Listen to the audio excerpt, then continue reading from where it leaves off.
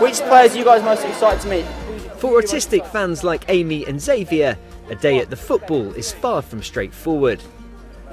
The sights and sounds of a match day are akin to an assault on the senses, which can trigger a meltdown. But now, thanks to the adjustments made by Cambridge United, they're able to go to games.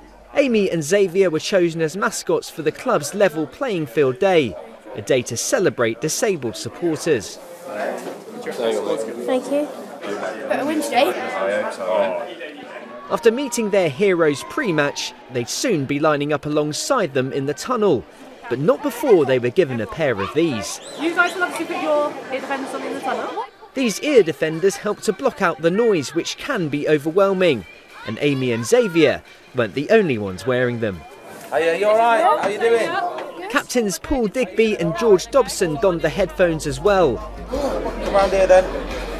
A powerful demonstration of inclusivity and solidarity.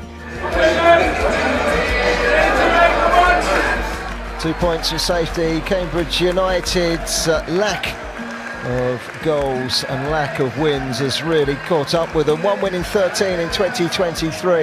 Is this what it feels like to be a famous footballer? Yeah, I know, right? Raksaki cutting into the box. Inch perfect cross, and it's 1-0. And it's Miles Liebert. Raksaki. It's just very easy for Charlton Athletic to make it 2-0.